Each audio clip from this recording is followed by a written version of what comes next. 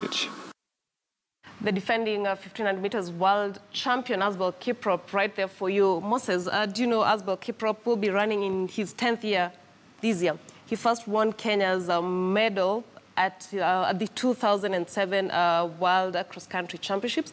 So apart from seeking a fourth World Athletics Championships, it's his 10th anniversary in track and field. When we talk about his 10th anniversary, maybe it might not be the sweetest that a person will expect it to be, because competition will be stiff this time out in matters with the 1500 meters. And there are also some other stars. Specifically, let's talk about Elijah Menangoi, because he's also one chap that people are saying maybe this is the time that he's going to bring that medal. Yeah, well, in 2015, Elijah Menangoi was a surprise silver medal winner, and everyone was like, who is this Elijah Menangoi? It's different this year because Elijah Menangoi goes to the World Athletics Championships as the world leading athlete. He has the best time this year.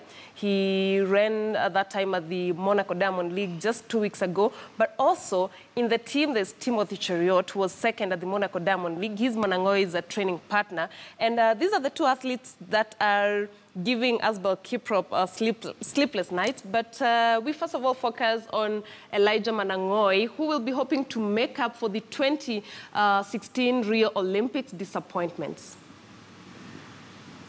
My preparation to World Championship is good. Continue with my training. The shape is not bad. I ran in Monaco, good race. So I think I'm going to perform good this time round in London World Championship. This time round I'm not under pressure because I'm pretty in good form. What is there, I'm focused now in any medal, either bronze or silver or gold. And then I know we have a very strong team, especially Kenyans, 1500 meters. Asbel is there, the defending champion, Ronald Koimoi, and also my training mate, Timothy Cheruiyot. So there's no any joke there. What is there is that go and focus for any medal, and I'll be very happy.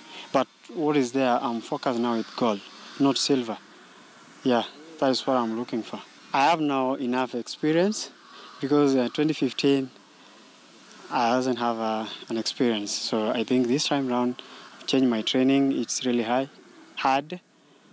My coach, Bernard Ouma, changed the training. So I think this time around I have more experience, and also the training is changed. So I think, and I've learned a lot of many things in the track. So you see, I know how to attack any angle of the field. So that's something gave me an experience to win maybe a gold. I was really disappointed in Rio, and that is something give me an morale, maybe, to come with a goal in London this time, because I don't want to disappoint in second round. So I don't even want to remember about Rio, please. So I just need to concentrate about London and to bring gold home.